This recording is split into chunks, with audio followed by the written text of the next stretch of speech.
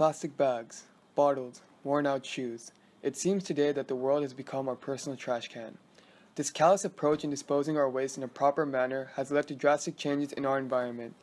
Although we may not be able to explain coastal pollution as a whole, we intend to give you a brief overview in the next few minutes.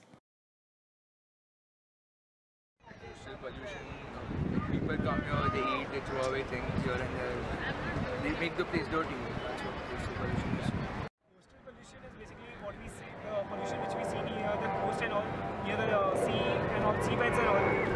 The pollution which is like all the dust and all the wrappers, all the plastic, all these things. So it's just creating a mess. All the garbage you dispose in the sea and all, then oil spills, you can call it coastal pollution. All the fishes are getting killed and the culture is getting affected.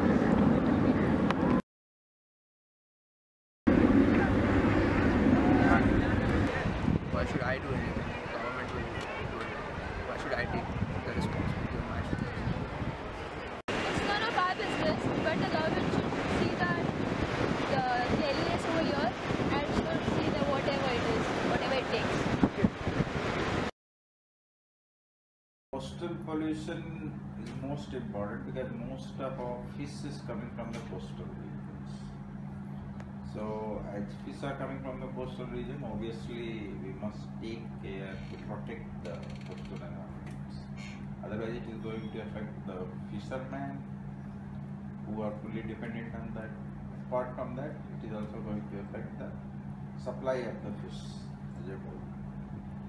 So that is one of the most important aspects. And otherwise also whatever pollutions are generating, that is all mostly generating on the land, and then ultimately when it is entering to the sea, it is the coastal regions which is being affected. So these are the two most important points which I would highlight. Apart from so many others, these are the most important points.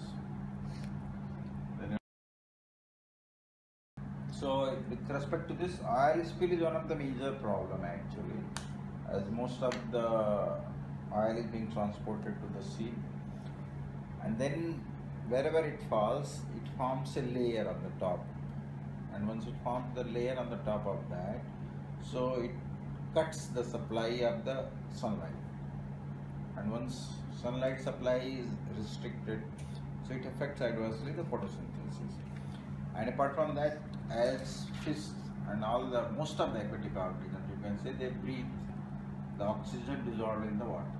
So when they are breathing, so that time they are facing the problem. Apart from that, this oils also goes inside the body and it is affecting them adversely.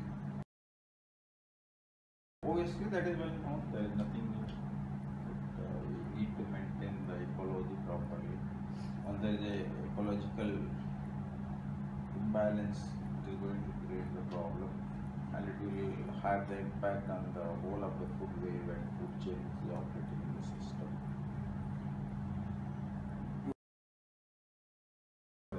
It's the responsibility of everybody. All the stakeholders should join hands, and then only any problem can be solved. It doesn't matter whether it is individuals or whether it is the people or the government. Everybody has got the responsibility.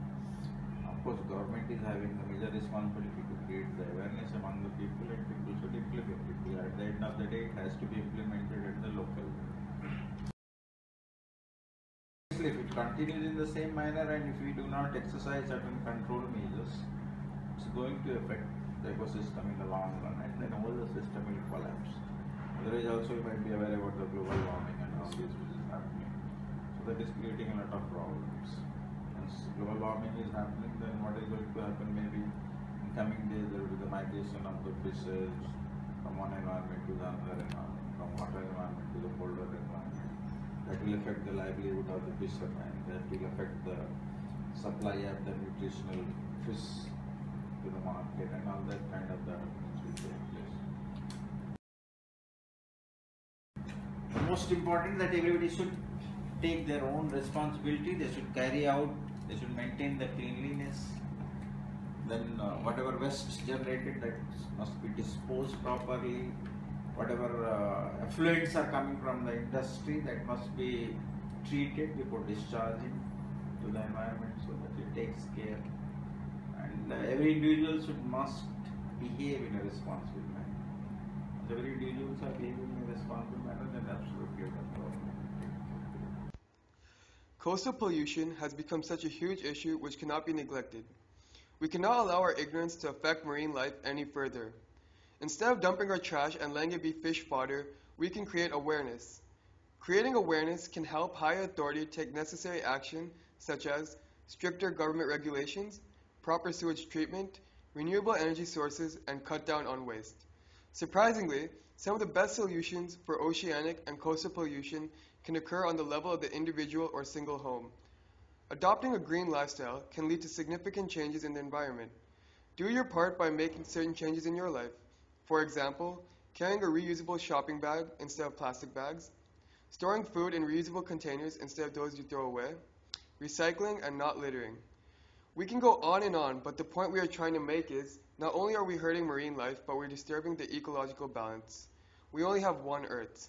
Let's keep it safe.